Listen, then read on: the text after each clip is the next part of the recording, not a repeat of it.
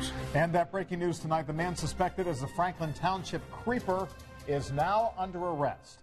These are pictures from neighbors as we were eyewitness to that arrest. Now, it's hard to see, but that is Weston Gray being led into a Marion County Sheriff's van.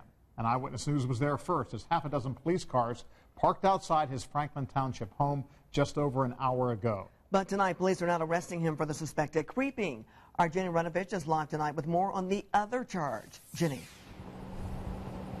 Yeah, Andrea, Weston Gray is facing charges for another crime that happened last summer here in Franklin Township. They're charges of residential entry and battery after police say he went into a girl's bedroom and touched her face in the middle of the night. This is his home. This is where he was arrested today.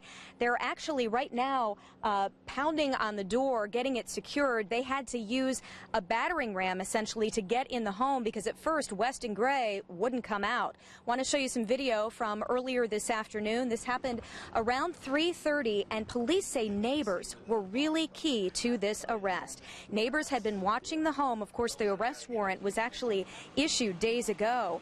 Gray hasn't been home, though, until today. Neighbors saw him come home. They called police. The sheriff's department says their awareness, that call was key. Again, got here around 3:30, used a bullhorn to announce their presence, but Gray wouldn't come out. Here's what the sheriff's department said about how they got him out of the house. We made several loud commands for him to come out. He refused to do so. We knocked again, made several loud commands. Then at that time, with a copy of the warrant being a felony, I made the decision to make forcible entry. Once we made forcible entry, we announced ourselves again, and Mr. Gray gave up and came out peacefully. So Gray, once he did come outside, did not resist police. He's being taken to the APC right now. The video you're looking at now is that surveillance video that really sparked this whole case. It is allegedly of Weston Gray from a couple of weeks ago.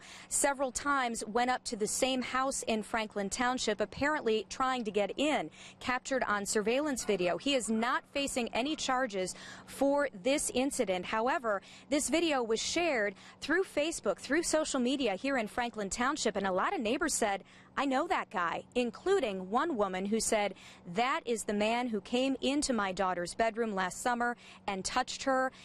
Not appropriate. She said she and her son ended up chasing the man out of the home and saw his vehicle as well when he got in his car and drove off. Said the vehicle in the surveillance video also matched the vehicle of the suspect who touched her daughter in their home.